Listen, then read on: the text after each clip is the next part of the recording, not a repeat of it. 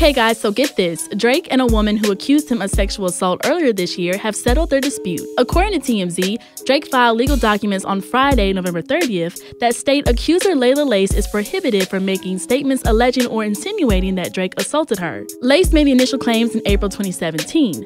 She alleged the Toronto superstar raped and impregnated her after a one-night stand. After taking those claims to SiriusXM and ultimately the authorities, Drake sued her for civil extortion, defamation, and fraud. Now with the lawsuit behind him, Drake is hoping to move forward with his life. The filing made by Drake against Layla Lace has been resolved, with Layla avoiding going to trial by agreeing to a stipulated judgment which prohibits her from repeating past statements she made against Drake, celebrity attorney Larry Stein told TMZ. Drake and his team are satisfied with this outcome, and while Drake appreciates the support he has received, he asked that his fans and the media allow both parties to move on with their lives. The judge has yet to sign off on their agreement. So what do you guys think? Were y'all ready for Adonis baby number 2? Or do y'all think Drake just needs to start strapping up more?